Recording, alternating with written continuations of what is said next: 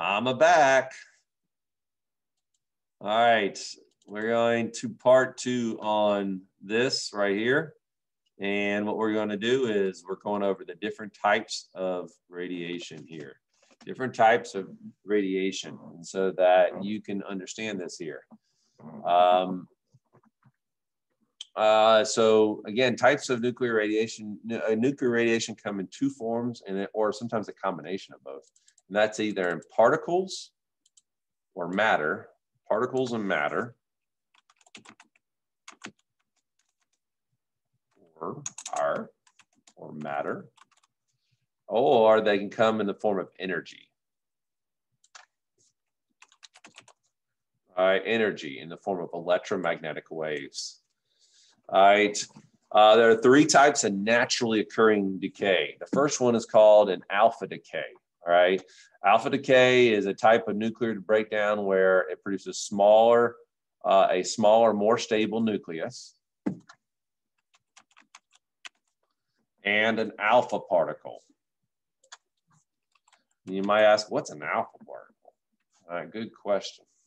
An alpha particle is something that's composed of protons and neutrons and no electrons, and has a +2 charge. It has 2 protons, in fact, and it has 2 neutrons. All right, and so that's what it is. It's a little particle that has 0 electrons. Alpha particles can be harmful, and this is starting to get to where we talk about radiation and it's bad. Well, this is where one example, it could be bad. If these particles got onto your skin or got onto another part of your body, they could, these things can cause changes in the chemical bonds or changes in the chemical bonds of your DNA. And that could cause mutations. That's why they get those scientific weird things. That radiation, these alpha particles can cause interference with chemical bonds and therefore cause mutations in the DNA. Alpha particles can be harmful, but if nuclear material is ingested or breathed in, but it cannot penetrate the skin. That's the thing.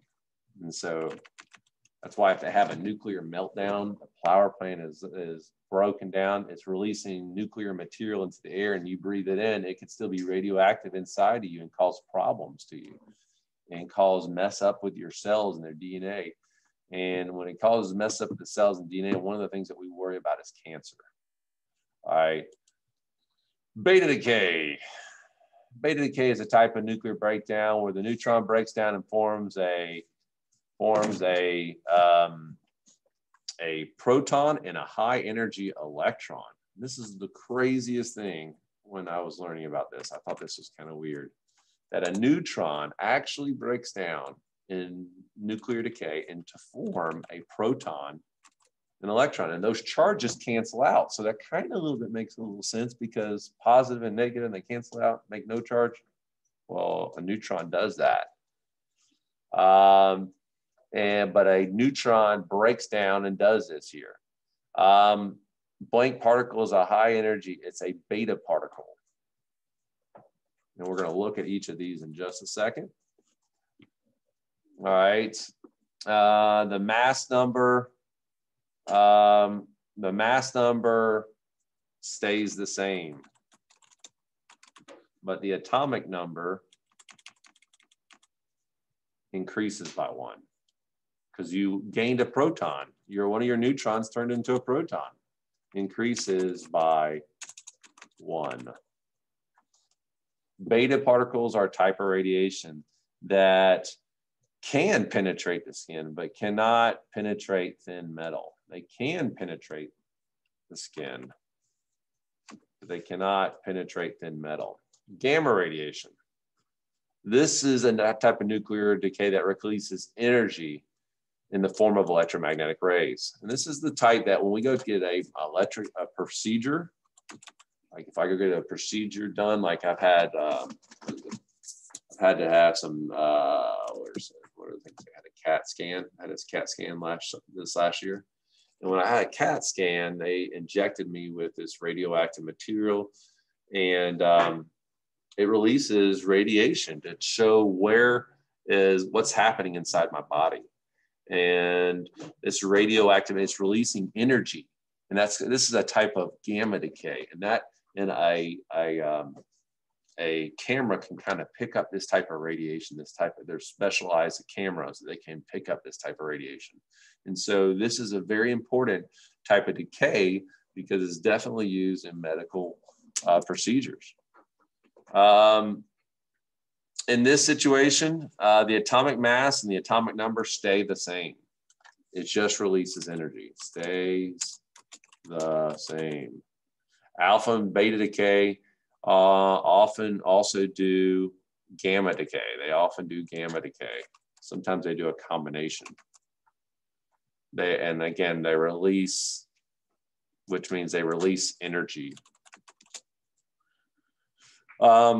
Very penetrating radiation. That means this is the type of radiation you start to worry about if you start getting to like a nuclear warfare and stuff, because this radiation can go through walls and stuff, this type of, and some radiations can go through walls and it's harmless, like cell phone radiation. My cell phone radiation uses radio waves and that's harmless. But there's some type of radiation that can go through walls also, like X-rays and some gamma radiation, and that can cause some problems. All right. Going on over here to fission and fusion. All right. Fission. All right, but before I do that, I forgot. I got to go over to give you a picture of all these here. I want to give you a picture. Gamma decay and each of these types. Alpha decay. This is alpha decay. This is plutonium breaking down into uranium and an alpha particle. Okay, and so this is, again, what part of the atom breaks apart when you're talking about radiation? Nucleus. Yes, the nucleus. Here's beta decay, and this next one's very important because scientists measure this to tell how old some living species and things are and artifacts are based on how much carbon-14 they have. Carbon is in a lot of living things, as we know. All right, carbon will do, there's some different types of carbon called carbon-14. In carbon-14, over time, one of the neutrons will turn into a proton. So if you look right here, this neutron, it's orange right here. If you look in the next picture, it's turned into a proton. So you had 6 protons, now you have 7 protons. That means you changed totally into another atom. That's called transmutation. So this is called beta decay, and it's where one of the neutrons turns into a proton and releases an electron. Now, there are other types of nuclear decay, but this is some of the naturally occurring nuclear decays. One more on those here. Let me get back to here. All right, let's do gamma decay. All right, gamma decay. Where are you? Types of gamma decay. The gamma decay. All right, so this is the one that they use in medicine. In medicine, they use technetium, okay, and they will insert it to help make images of your body. And the only thing it releases over time, is energy, and that releases that energy, and a camera can pick it up, and it as this technetium gets transferred throughout your body, it can make an image of the inside of your body. But when it does gamma decay, look what happens to the mass. It stays the same. Look what happens to the number of protons or the atomic number. It stays the same. And so again, here's another gamma decay. The only thing it releases is gamma radiation.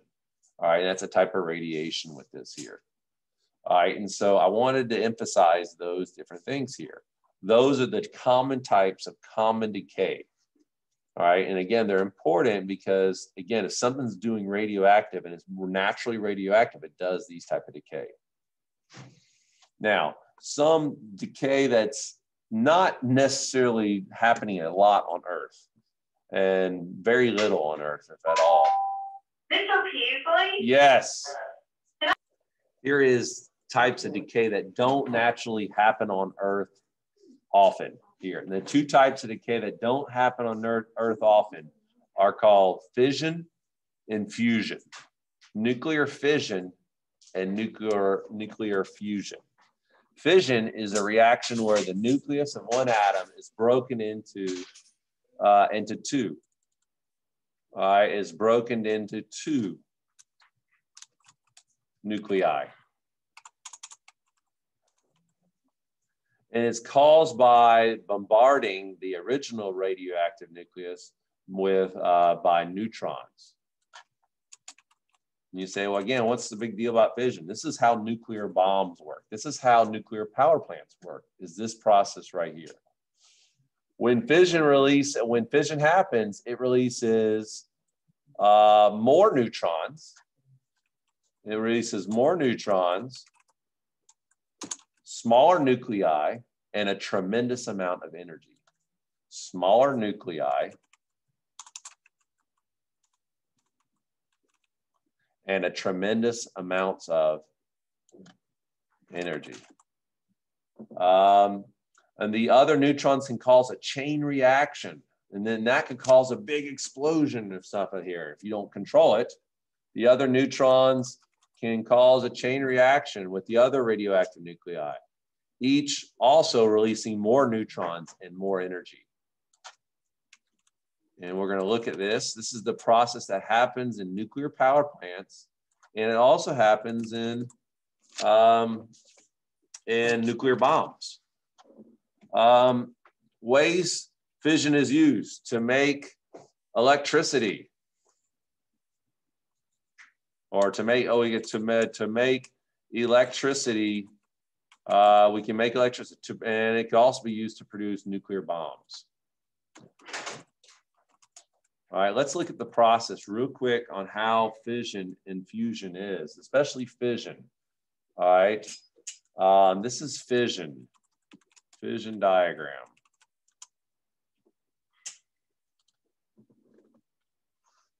All right, if you look, here's a great picture of fission. All right, a neutron goes into this nucleus, and it gets really, when this neutron hits this nucleus, and it becomes really unstable, and it breaks apart into two smaller nuclei. All right, but when it breaks apart, it makes those smaller nuclei.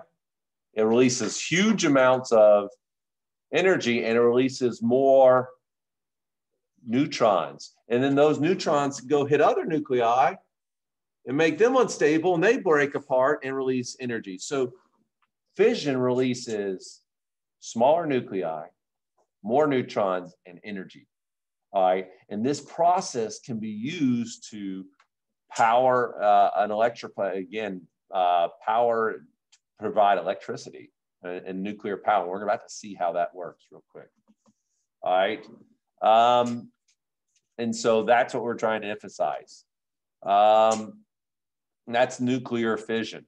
All right, going back over here, nuclear fusion is just as important, because fusion, in fact, scientists are trying to figure out fusion right now, is where two or more nuclei combine to make a larger nucleus. This happens in stars. This happens in stars, and this is how stars give off all the energy. That's how we get life here on Earth, is because of a nuclear fusion reaction that's happening 93 million miles away, called the sun. All right, nuclear fusion makes a larger nucleus, thereby releasing tremendous amounts of energy. Happens in stars like the sun.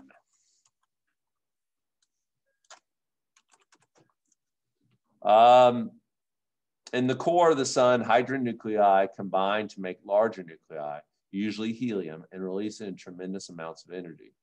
Also used to make some, I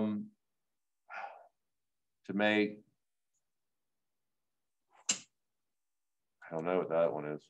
Oh yeah, some nuclear bombs. Some nuclear bombs now use fusions. All right, they use fusion, nuclear bombs. So they actually start with the hydrogen bomb, uses nuclear fission, and then it uses nuclear fusion, and it makes a really wicked explosion here. All right. And so here's nuclear fusion. Here's the process of nuclear fusion. Let me look at that. Let's look at that real quick. Fusion diagram. And scientists are trying to figure this one out right now, because if they do, they could release, again, they could possibly use it for making electricity again, because that heat energy is going to be very valuable. You'll see in just a moment. All right. And so here is fusion. I'm wanting to use this picture here. These two types of atoms, these are two types of hydrogen. They come together and they come together in strong reactions and collide together, and they make helium. And when they do that, they also release another neutron, and they release tremendous amounts of energy. All right, so let's go back over here. All right. Again, two more nuclei come together. They, what does it release? I'm gonna add something real quick. The products of fusion, the products of nuclear fusion are what? Helium nucleus, neutron, and energy. That's why it's so valuable, because it can produce huge amounts of energy. And if you've seen Spider-Man 2, where Dr. Octopus said, "The power of the sun in my hands." And he was talking about nuclear fusion. He was trying to make electricity through that.